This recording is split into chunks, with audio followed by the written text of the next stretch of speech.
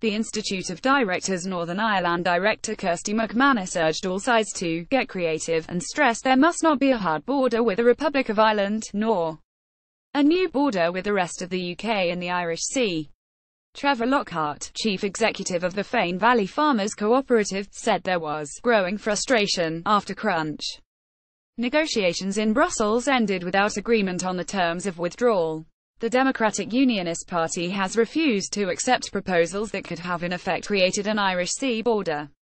The Prime Minister now faces a race against time to persuade EU leaders ahead of the European Council summit of December 14-15 that sufficient progress has been made on divorce issues, including the Irish border, citizens' rights and a financial settlement, so Brexit negotiations can move to discussions on trade and a transition period. Read MORE Brexit Theresa May scrambling. As DUP say deal is a unionist nightmare, McManus told BBC Radio 4's Today programme. I think our members are clear.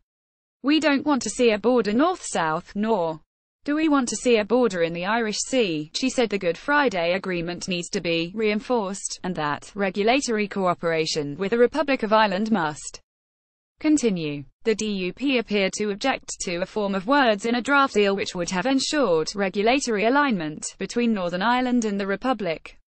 Ms. McManus said, there are very strong, binding agreements for both UK and Ireland around the island economy which have been long-standing since 1998, and we already see significant cross-border coordination, so what we would say is there are existing templates there for cooperation. Northern Ireland is unique, with the only part of the UK that shares a land border with the European Union.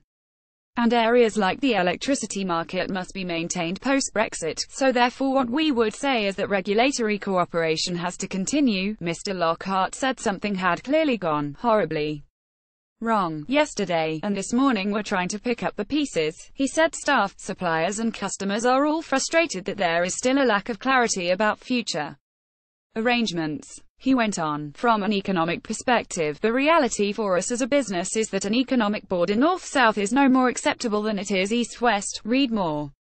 Edinburgh private school head accuses George Folks of vendetta.